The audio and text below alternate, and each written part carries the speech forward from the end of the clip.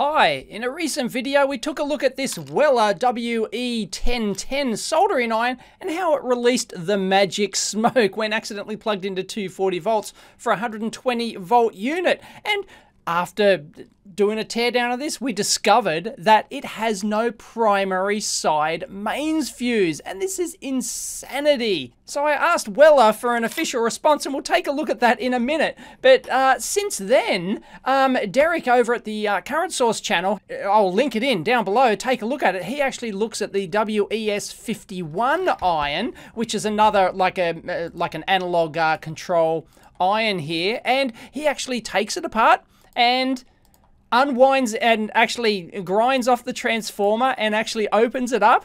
It's great, and surprise, surprise, no primary side fuse. Exactly like the WE1010. Nothing, not even a thermal fuse inside the transformer in the windings, which is quite common. So yeah, like, that's at least 2 Weller irons, probably more that don't have. I know there are people have been posting examples of their Weller iron that does have a primary side fuse, so it's Weller's like a lucky dip. You know, it's like a spontaneous combustion lucky dip of whether or not your iron has that fuse. So I contacted Weller 11 days ago now, and they finally got back to me. I thought, oh yeah, they're like internally panicking and they don't know what to do, and you know, they're coming up with a really good response after all this time. Let's have a look at what their official response is from no one less than the Vice President of Marketing. This is their response. Dear Sir, I'm Dave from the EEVblog. Just call me Dave, not this sir rubbish. We have seen the video you have posted recently and would like to confirm that the WE1010 has UL, CE and VDE approvals as you are suggesting. We appreciate your interest in the Weller products, and we would like for you to have the opportunity to further test the Weller station. So we'd like to offer you a 230 volt unit. Gee, thanks a lot. It is our understanding that you are now based in Australia. I've always been based in Australia. Can you please provide us with your details so we can arrange shipment? We look forward to your next product review and remain at your disposal for any question you might have about the Weller products. Kind regards, the Vice President of, Vice President, I think, of Marketing at Weller. That took them 11 days to come up with their response. Like, unbelievable. 11 days to come up with that BS. So it's like, nothing to see here, nothing to see.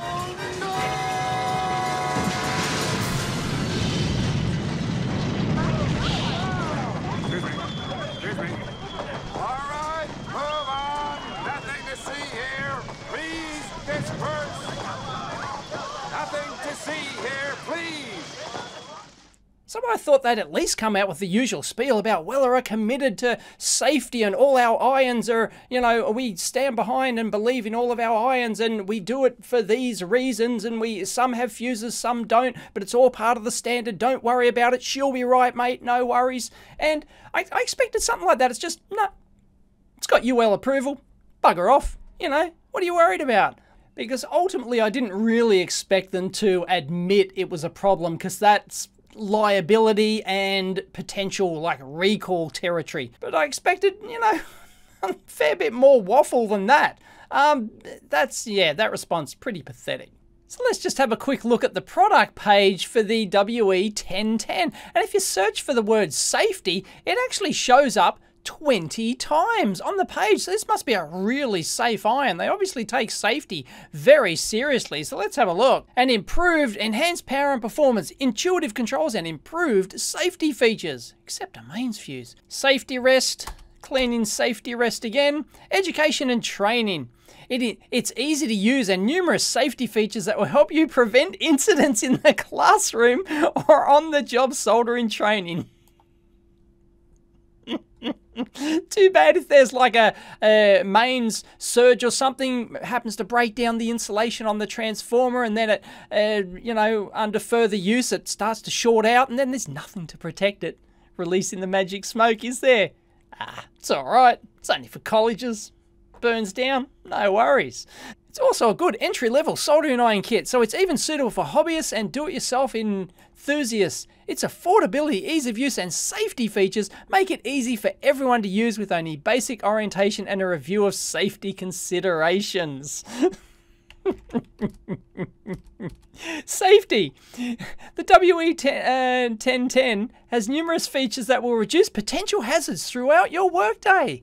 Really? Reduce hazards. It features a reinforced safety rest, blah, blah, blah. The unit is also ESD safe and UL and CE certified for electrical safety. Yeah, there's probably some loophole in the standards, which means that you don't have to put a primary side fuse in. But so all your competition, including the one hung low eBay clones, are just wasting their money putting those primary mains fuses in. You can reduce potential hazards throughout your workday by leaving out that pesky primary fuse. Power supply of 120 volts. The system's power supply equals 120 volts or 60 hertz. Just have the 120 volts. Does it work on DC?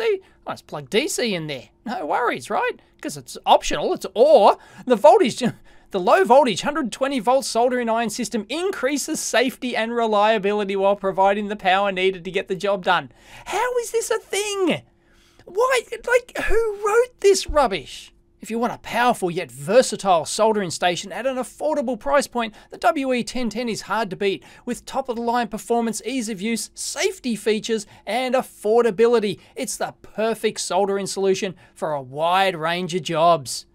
Yeah, right. As for sending me a new Weller iron, well, thanks, but no thanks. I'm not having some bloody random unprotected mains fireball in my lab. Unbelievable. Doesn't have a primary side fuse. Even the cheapest ass one hung low clone ripoffs on eBay soldering irons have primary side fuses. There's no excuse for it. Half of your irons do, and it looks like a bunch of them don't. Why?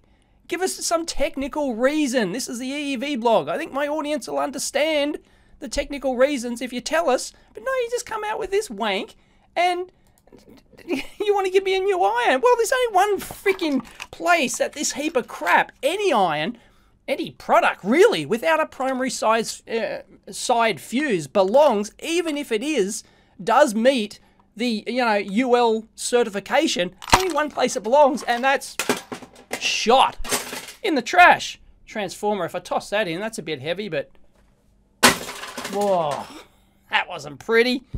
The iron too. So you know where you can shove this. Unbelievable. Catch you next time. Better, as you probably know, is there for quality, technology and innovation. And we are convinced that this is what we demonstrated once again on the exhibition. We have new products available in all of the space of the soldering segment. We've been extremely successful in introducing that to our customers. And actually, if we look back into 2017, we did a great job in achieving double-digit growth, which is probably 2.5 times what happens in the market out there. So doing a great job.